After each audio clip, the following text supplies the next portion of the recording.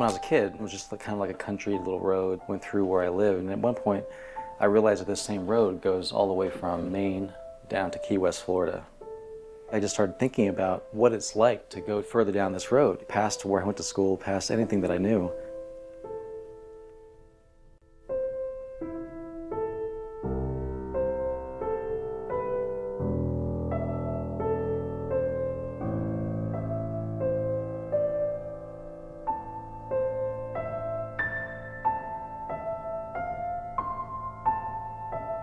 You could just tell like people would come through there and like sleep under the bridge and keep going.